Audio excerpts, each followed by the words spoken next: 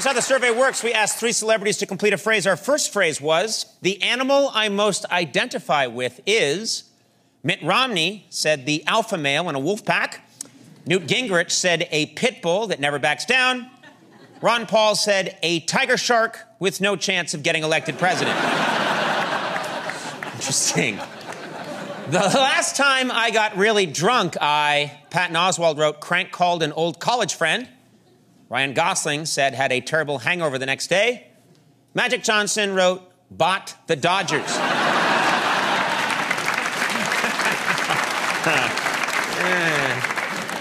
Hooray, L.A., all right. I better watch it. I live here now. The most common misspelling of my name is Zoe Deschanel wrote Zoe.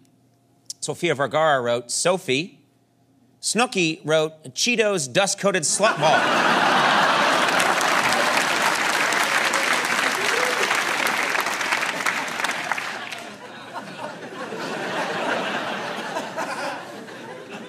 I wish I had $1 for every, Tina Fey wrote, hour I've spent at work. Joel McHale wrote, autograph I've signed. Mitt Romney wrote, $1 billion I have. He didn't really get that one. No, he didn't understand. Yeah. Did I do that right? The greatest gift I ever received was when Javier Bardem wrote, I won an Oscar. Steve Carell wrote, I saw the birth of my children. Morgan Freeman wrote, my fiancé gave me a world's #1 grandpa coffee mug.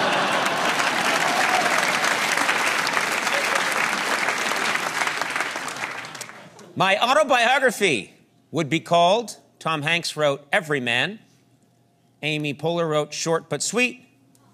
Andy Richter wrote, Sidekick to Satan.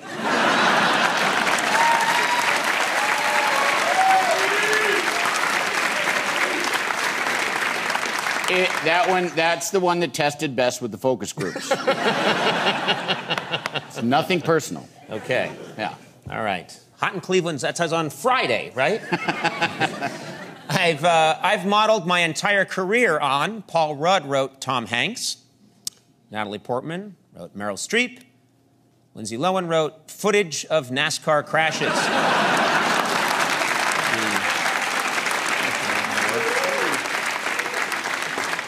I dream of one day, Barack Obama wrote, seeing peace in the Middle East. Mitt Romney wrote, restoring America to greatness. Chris Christie wrote, using the Hadron Super Collider to fire a pie into my mouth at 4,000 miles per hour.